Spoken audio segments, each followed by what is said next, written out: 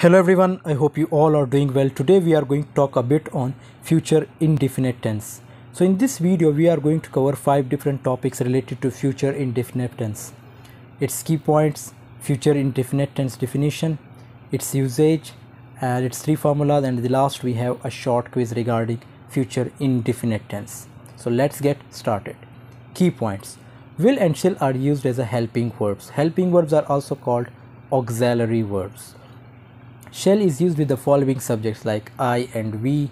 Will is used with he, she, it, you and they. Here is a short note. However, shall has been dropped from use recently and has been replaced by will for all individuals. The use of shall has been greatly reduced in modern English. It is only used in official correspondence. Means we use will with all the subjects like I, we, you, they, he, she, it. Shall is dropped. Shall is only used in official correspondence, and shall has lost its importance in modern English. First form of the verb is used as a verb. Its definition is future indefinite tense tells about the action which will happen in the future. For example, coming time. Coming time, what will happen? That is all told about future, that we discuss in future. For example, John will play football after 1 hour. There is no planning or intention in the future sentences used in the future indefinite tense. It is used when talking about actions that will occur due to future conditions. Means it will happen in future. Those actions will take place in future. Its first usage. At the time of the speech, when any decision about the future is made. In other words, like this time is not used for previously planned and finalized actions. In this use, it is translated as like let me go, let me come, rather than its appendices showing advanced time such as I will go, I will come. Means let me go means I will go, let me come means I will come. So it's the prediction of future. We are taking decision. You will answer Catherine, I can't carry this luggage myself. You will help me.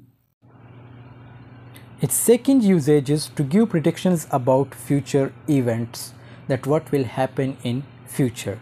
She will reject your proposal. Means it's one kind of predictions that she will reject your proposal. It will not rain today. We will not reach there on time. And third usage is future indefinite tense is used to make promises like I will never leave you. It's promise and it's used in future. We are talking about future.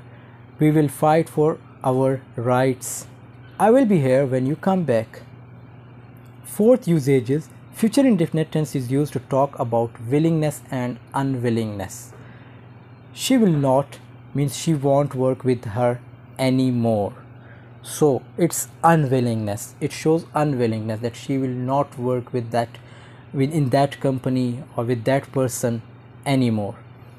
He won't see you means he will not see you. Contractions. So it's contractions I will, you will, and he will. After he there should be that pause, then comma, then double L. Then she will, the same, they will not, we say won't. A simple formula is subject plus shall, will and shall plus first form of the verb plus object. The first sentence is we shall move to another city. Now here we is what subject, then shall helping verb which are also called auxiliary verbs, then move because in future indefinite tense we use first form of the verb. To another city is what? Object. He will come to New York tomorrow. They will invite us to a party. Now they is what?